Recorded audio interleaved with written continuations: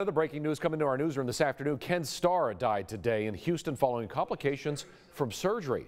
Starr, as you'll recall, was Baylor's president during the sexual assault scandal surrounding head football coach Art Briles and the university's football team. He stepped down as Baylor's president due to the scandal in 2016. Starr was also known on a national level, of course, for leading the Whitewater investigation, a probe of real estate investments made by then President Bill Clinton and his wife Hillary.